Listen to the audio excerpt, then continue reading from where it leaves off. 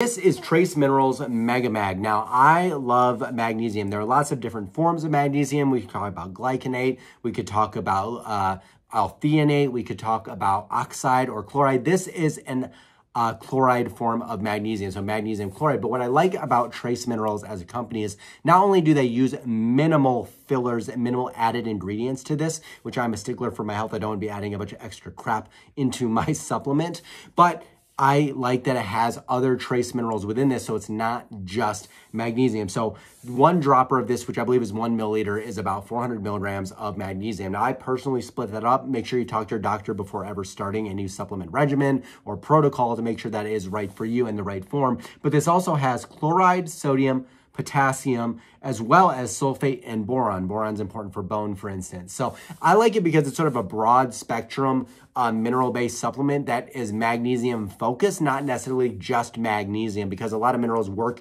together, not just in isolation. And as someone with an autoimmune disease, that is important to me. So hopefully you found this video a little bit educational and helpful. Now, I found that this lasts me at least 3 months, this one dropper, so it lasts me a pretty long while. So hopefully, again, you found this video helpful.